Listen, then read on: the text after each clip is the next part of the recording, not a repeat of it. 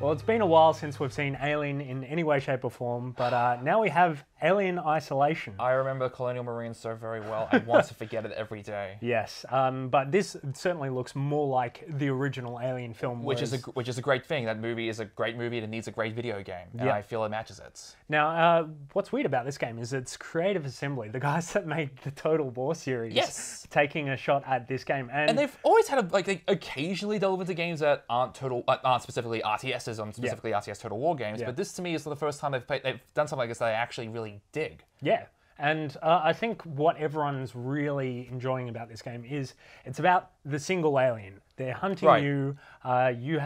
You're a person. You're not some superhuman soldier that can shoot everything down. You're pretty much spending the entire game hiding from the alien or from the robots or from other humans as well. And it's just perfectly tense. Like, I'm just having to crab walk through everything because I am just shit scared that all of a sudden I'm gonna turn around a corner and the alien is just going to kill the shit out of me.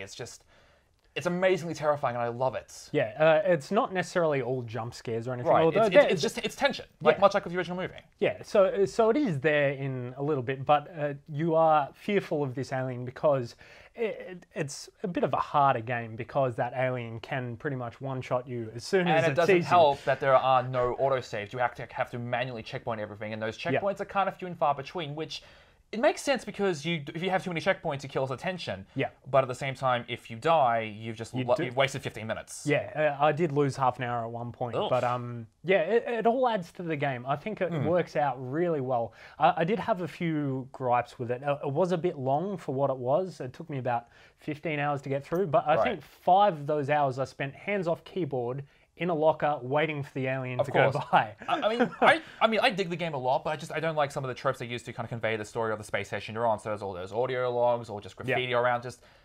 It feels overused, and it's just like that doesn't really clash because you have this beautiful looking spaceship. It's just the lighting is incredible, and it has the 70s aesthetic from the original movie, but all that graffiti just kills it for me. Yeah, and there's like CRTs everywhere. It's very old school sci-fi. And it's great. Really cool. That said, I don't think it would have been as good a game if the soundtrack wasn't amazing, because that is what makes it so tense. Just even walking past, the robots in the end don't really become that. They're a bit of a pushover in the end because you can just run away from them. But without the music, I think it works. Would be a lesser game. It absolutely works. So. Look, I dig it. Tim, you seem to dig it. Yep. So if you're looking for a great new game to check out, Alien Isolation, it's pretty much available on everything, so give it a shot.